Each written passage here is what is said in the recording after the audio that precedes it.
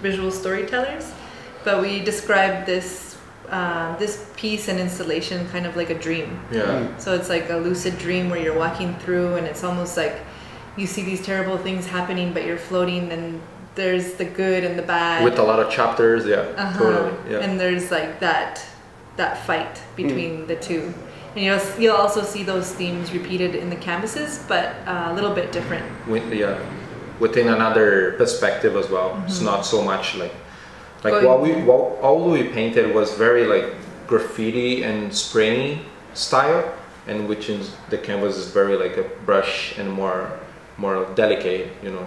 Some of the canvases will be just spray paint, and some of them are all brush. So yeah, so it kind of shows our mixed media style. We'll also have prints showing some of our work on the street and other canvases. Illustrations on computers, on like by hand. Yeah, it's very solid. I think we are glad to be able to do a second show like this, and because we just did one in London like a couple months back, and be able to do something like this, going over on the walls and kind of creating this whole ambient. That's for us it was a dream. So we were always like trying to do something like that, but to have like a week to just focus on the installation is really so important.